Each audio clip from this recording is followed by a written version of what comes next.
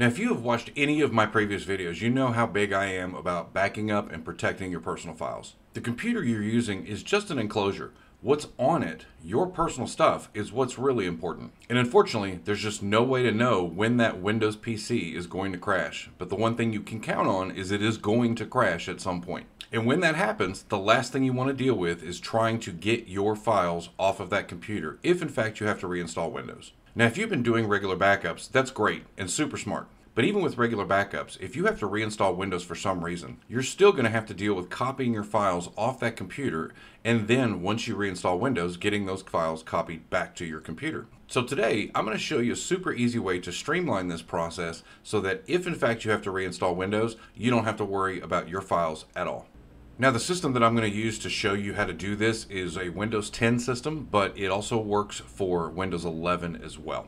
I want to show you how the library files work so that you understand what we're doing. As you can see here, you have your desktop, your downloads, your pictures, and all of that. Those libraries are stored in your user profile on the C drive, right here. Documents, downloads, desktop, favorites, all that stuff.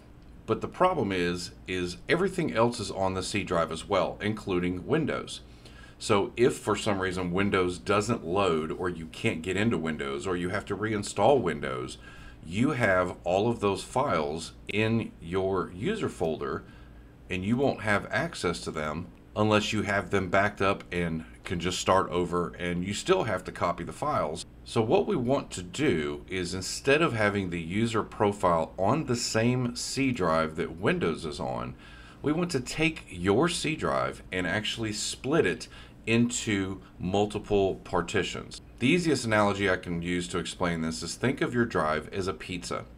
This is one physical drive right now, or a whole pizza.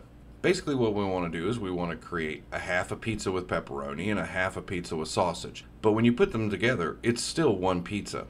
But the advantage is we can move the files off the pepperoni side onto the sausage side. Let me show you how to do that. So you want to right click on this PC and then go to Manage. Now what will happen is you will get this window that pops up. This is your computer management. On the left side, just click on Disk Management, and then you will see your primary drive. In this case, if you have one drive, you're going to see one drive, in this case the C drive.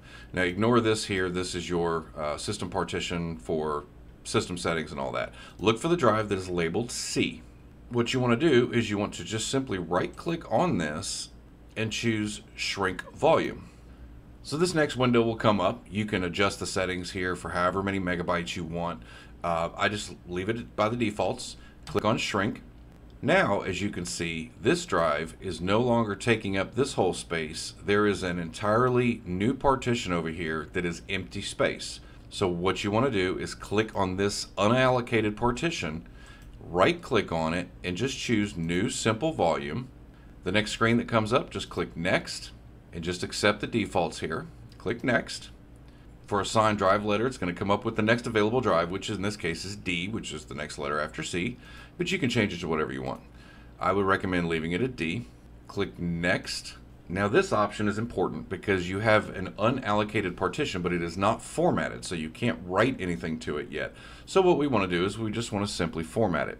Now what I'm going to also do is I'm going to change the volume label to Storage. You can name it whatever you want, doesn't matter. Check this box to perform a quick format and just click Next. It's going to confirm the settings that you want. Just click Next, and just like that, it should pop up on your screen like this. Now you have two drives instead of one. One pizza, this half pepperoni, this half sausage. And after that's done, you can just close all these windows, get back to your desktop. Okay, so now we've got our pizza split evenly into two equal halves. But there's one more thing we have to do, is we have to get all of your documents and personal stuff to the storage drive and get it off the C drive. And I'm going to show you how to do that right now. Now, one of the cool features in Windows is that you can allocate where you want those specific library files to sit. Do you want them to sit on the C drive or another drive? So here's what you want to do. Open up your File Explorer and click on this PC. Then you want to double click on your C drive, which is your primary hard drive. You want to go to the Users folder and then double click on your user folder. It may say owner or whatever name it is that shows up when you log in. There are a handful of folders that are the most important folders that usually contain the most data, and those are desktop, documents, downloads, music, pictures, video. Those 6 folders right there are generally where the majority of your stuff is going to be stored.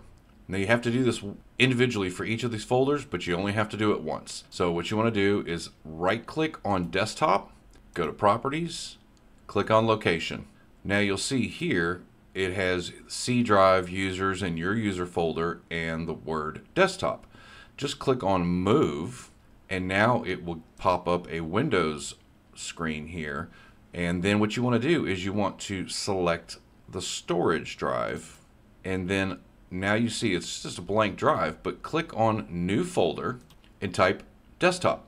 Go ahead and click anywhere to continue. Now double click on desktop and you'll see here the folder name shows, and click select folder.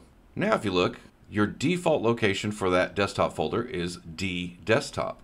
Click apply and it's going to ask you, do you want to move the files to the new location? Go ahead and say yes. Give it a couple minutes and it's going to transfer that data to that folder. Now you're going to click OK, and just to show you that it actually is working, if you go back to this PC, now you'll look and see those files are no longer on your C drive, now they are on the D drive. So go back to your C drive, go back to your user folder, and then do the same thing for the documents folder. You want to right click, go to properties, go to location, select move, and again this PC, D drive, and create a documents folder. Double click it and then click select folder and repeat the process.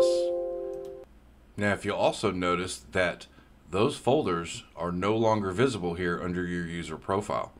So repeat the process for the downloads folder if you want. You don't have to, but I choose to move as much personal stuff off the C drive as possible. Back to storage, create a new folder called downloads, select that folder, select folder, apply, yes I want to move them, click OK. Rinse and repeat for the music folder. And while I'm in here, I'll just go ahead and create those folders since I know I'm going to need them anyway. And now I have all my folders. So this is the music folder. Select it, apply, yes, OK. Pictures, move. And as you can see, it's just a repetitive process, but you're just moving everything off the C drive onto that secondary hard drive. So now when it's all said and done, you can still access your documents, desktop items, all that stuff, no problem. But the difference is it's no longer sitting on that C drive. It's all sitting here on your D drive. Now, a couple things I want to point out. We've physically moved all the stuff off the C drive, which is your Windows installation drive, over to the D drive, which is, again, just we moved everything from pepperoni over to the sausage side. We didn't take it off the disk. It's still sitting on that disk inside your computer, and this is why this is important. Again, if you have to reinstall Windows, you can wipe that C drive completely and never worry about your files. When Windows reinstalls, it will see that secondary partition and all your stuff is there automatically. The only thing you would have to do after reinstalling Windows is to go back into the new Windows installation and change the location for your desktop, pictures, videos, music, all that stuff, and point to the D drive because that's where the stuff's at now. A default Windows installation is going to point back to the C drive, so you have to go tell it to do that. It takes a couple seconds, but I just showed you how to do that. The other factor that you need to consider, just because you have your files safely moved to a second partition in case Windows crashes, doesn't mean that the files are 100% safe. If your hard drive decides to die, a backup is still going to be important. So don't think that because you move them from C to D that they're now backed up. You always want to keep your data in two places because one of them inevitably will fail. Now, if you haven't done so yet, I would also recommend that you create some Windows system disks. You can click that link right up here to the card and I'll show you how to do that. Now, the other thing is that if you don't back up your files or you don't have a good solid backup process, click this video right here because I explain to you in depth how to properly back up your files so that you never lose a single file.